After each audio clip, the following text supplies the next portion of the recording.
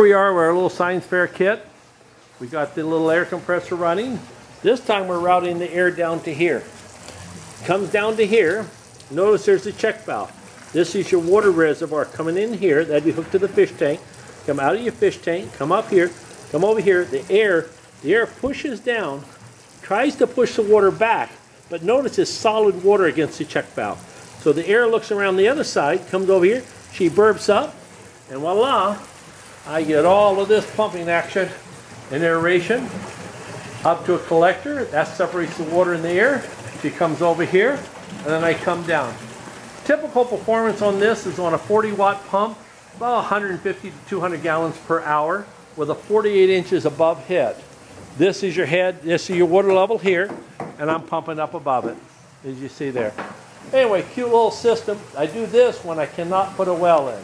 If I can put a well in, I much prefer to do the pump in the back here, which was our pump here, which is this one, which is continuous air coming in and pumping up. And I don't have my hat on this, so we're doing a little sky high there. But I can pump up like 20 feet high with these systems. And it comes around here, and then she's heading down. And that's it. What we're showing you here is this little air compressor driving the water. It goes in here. Ta-da, ta-da. And the air gets driven down. The air gets released in the bottom. The air is coming down between the 1.5 inches and the 3/4. We're shooting it up there to a collector. Collector runs over here, runs back to our sump pump.